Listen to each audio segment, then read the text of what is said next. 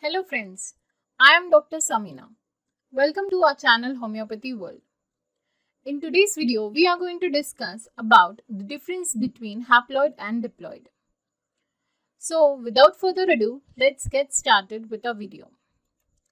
So whenever we discuss ploidy of a cell, ploidy means the number of set of chromosomes in a cell.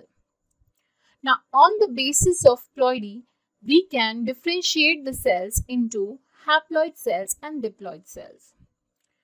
Now, organisms which have haploid cells, we call them haploid organisms.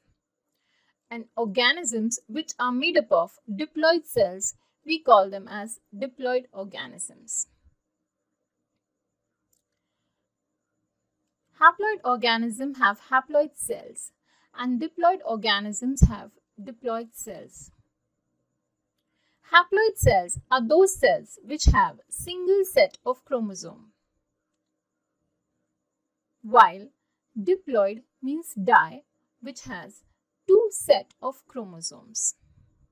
You must already know that haploid is denoted by n, while diploid is denoted by 2n, where n is the number of chromosomes. Here, we can clearly understand that haploid has single set while diploid has two sets. An example of diploid organism is humans, and humans have 23 pair of chromosomes, that is equal to 46. Now in this figure, you can clearly see the single set and the double set of chromosomes in haploid and diploid cells. Haploid organisms are usually asexually reproducing organisms, while diploid organisms are sexually reproducing organisms, like humans. Now, every cell in the human body are diploid except sperm and eggs. But why? We have to know the reason why sperm and eggs are haploid in number. So let us understand and get into the detail that why sperm and eggs are haploid. So when fertilization takes place, there is fusion of sperm and eggs. Now we have already discussed that sperm and egg are haploid in number, that is n and n, which fuse into a zygote, and from that a fetus is born and a human baby is produced by that fetus. Now the baby that we get, the human baby, is having diploid number of cells and hence is a diploid organism. Now this was all about the sexual reproduction. Now let's see the asexual reproduction.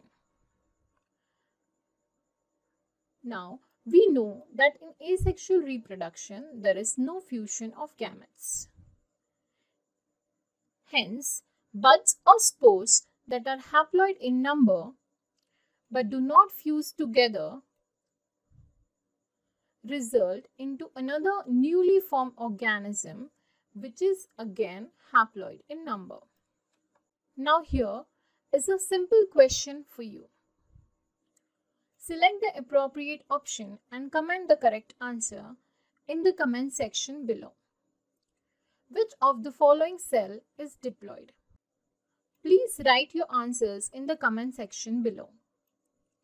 This video is a part of obstetrics series, and you can also watch our other videos from this series by clicking the I button on the right hand corner of your screen.